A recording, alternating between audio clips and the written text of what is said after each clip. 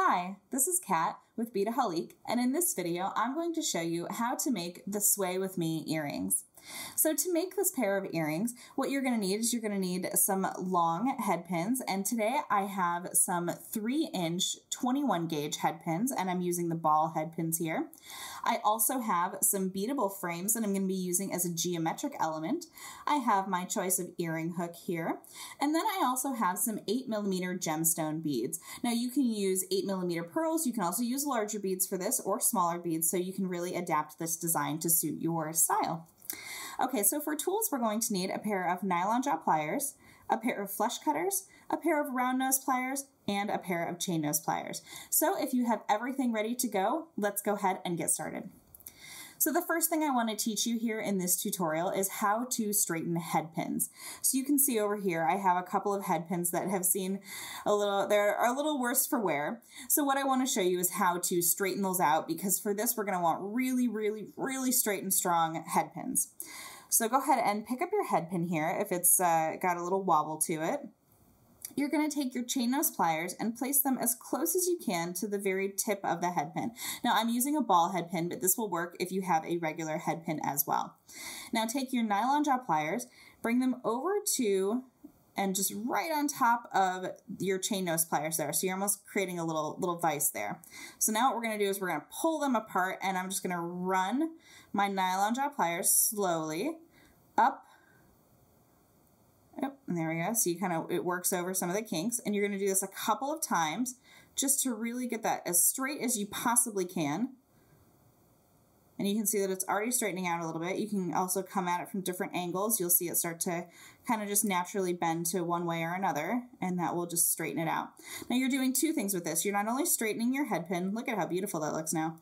You are work hardening it, because we want some really nice stiff head pins here. So this is a 21 gauge, and this will work with other gauges as well. I'm working with the 21 today because I'm doing a simple wire loop, and you're going to see that here in a minute, but I wanted to make sure that this was going to be nice and strong. All right, and you got to use those nylon jaw pliers to make sure that you're not stripping any of that metal. So you can see sort of an example of what we started with there and what we ended with. So I'm happy with that. I'm going to kind of set my other guy aside. I think I have enough head pins here to work with. Okay, so let's go ahead and actually construct this pair of earrings. So I'm going to do both at the same time, and you're going to see why here in a second. All right, so go ahead and take your bead and string it onto your head pin. Now, the idea with this is that we want to create a tiered effect. So what's going to happen is we're going to decide what length we want our longest ones to be. Now I want a nice pair of long earrings. I think that'll look really lovely. So I'm going to come in and I'm going to basically choose the height for yourself. You can use a ruler if you want, but I'm going to show you how to match everything up here. So I like that. I think that's going to be a nice long length there. So I'm going to come in, I'm going to choose where on my round nose pliers to be. I'm going to just bend my wire backwards, so I have a little bit of a little L there. And I'm going to wrap that wire up and over the top, move my pliers, just kind of rotate them, and bring that wire across, creating that nice little simple wire loop there. See? All right, so now we can remove our pliers and come in and just trim off that wire. And now we have one of our components ready to go. Now I'm going to adjust my loop there. It kind of got away from me for a second. So I'm just going to take my pliers there and just really create that little loop that I want it to be. There we go. And this is another little tip. You can come in and sort of flatten your little loop there. Okay, so that's going to be my longest piece that I want onto my earring. Now, in order to do the second one and to have them be even, we're going to match it to that one. So we're going to go kind of 1 for 1 on each side here. So I'll show you how, or the easiest way to do this really. All right, so go ahead and get your bead on and then kind of just eyeball it, but we're not going to do anything yet. And what I want to do is just kind of come in here and line them up. There we go. That is about right. I'm going to move mine up just a smidge, because what I'm lining up here, if you can see visually, is you see the tip that's kind of touching that end there, because this is where we're going to bend it backwards. So I want to make sure that I'm a little higher there. There we go. Okay, that actually looks pretty good. All right, so now I'm just going to put that other side down. I'm going to bend this up and over. I'm going to move my pliers a little further in. I want to make a little bit of a bigger loop there. Bring that across and come in there. Set my scrap aside. There we go. And again, I'm just going to kind of, I was a lot happier with that loop. That makes me a little happier. All right. So now I can come in and I can see that I did pretty good. Maybe a little bit off, just a hair, but I think it's going to be okay. All right. So now I have 1 and 1. So now we need to decide where our second tier is going to be.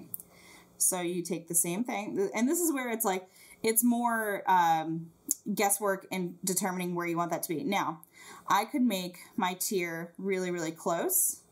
I could make it a little further. I can, and just to know where you're going to end. So if it helps you, you can create that third one sooner and then find the middle ground. I'm just going to sort of build mine up. So I want mine to kind of all sit a little bit close together here. So what I'm going to do is I'm going to kind of lay mine down and then I'm going to find where I want to grab it. I think there's good. All right.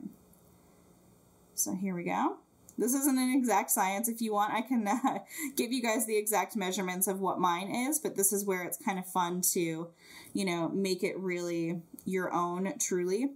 But you can match it up as you go. So that's sort of one thing to think about. All right. So there we go. There's one. And I'm going to move on to the second side here. So now I'm going to try to match it up to this guy. So we're going to we're going to play the same game. So I'm just going to pull them together there. And match them up as close as I can. There we go. All right. Up and over. And rotate. And you're going to have plenty of head pins to work with. So if you find that, oh shoot, this didn't actually end up being as close as I had wanted it to, because you are kind of eyeballing it.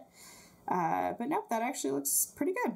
Okay, so now we have our second tiers on each side there, just like so.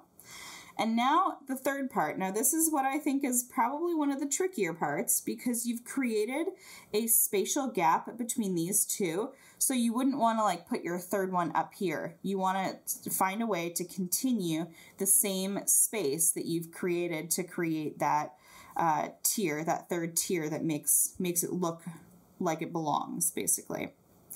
Okay, so I'm going to set this down and kind of, again, you're going to want to eyeball it and get those as close as you can.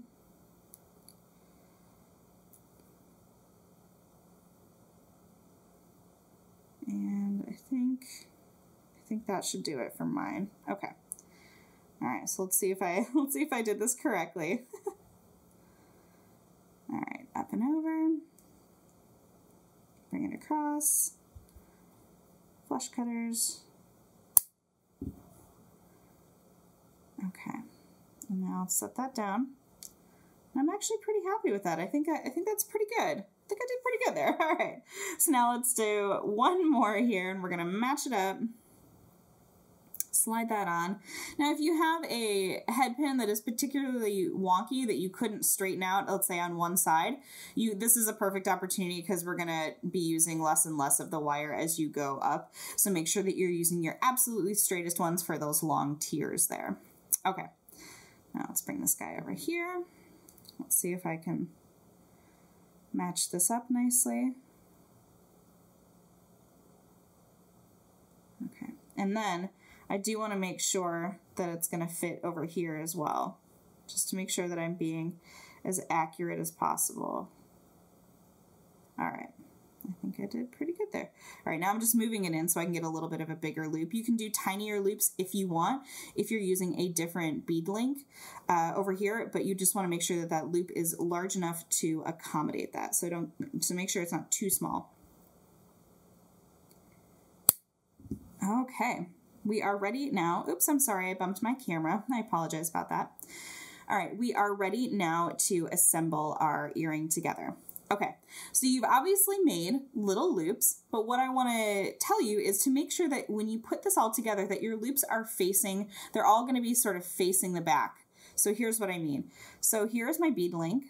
Let's take one of our little guys here, and I'm just going to open this loop just by bending it back ever so slightly, only large enough to slip on my little bead link. So you can see that I'm going a certain direction there with my loop. And now I'm just going to close that up. And again, you can kind of come in and just give it a little pinch, make sure it's nice and closed. So now I want to keep on that train, and I'm going to open up this loop here. And I want it to be facing the same direction. So I'm going to be adding it on the same side so that when you look at it from the front, all of those little seams of these loops are in the back of the earring, so you won't see them. So it gives it a nice sort of polished look. Okay, so there's 1 and 2. And now we're coming in with number 3. And same thing, making sure we are facing the back. Closing that up. And this guy needs a little pinch there just to make sure we are good. Okay, so we have our little pendant here. Now, the last thing that we need to do is add on our earring hook. Now, this particular earring hook will have that loop sort of facing the front, so keep that in mind as well, because here's where you can really decide the front and the back. All right, so we're just going to slide that in and close it up.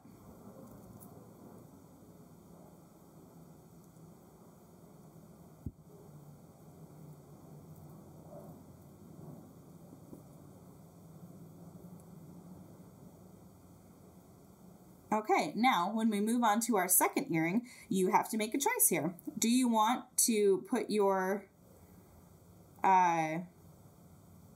tiers opposite, so you get a nice fall effect? And then the other decision you can make is whether you want to wear them and how you want to do that. So, all right, I'm going to do this big guy first here. So, here we go. Open it up, slide that on, and close it up. There we go. Okay, so for my purposes, this guy is now going to be on the outside. So I'm going to now take and do the second one here, sort of next to it. Close it up.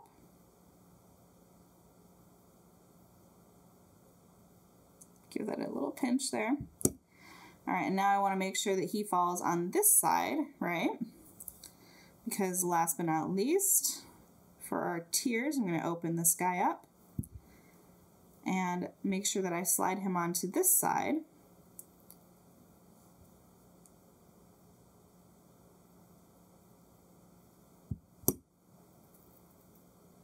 All right, so there we go on that one. And finally, let's add on our earring hook.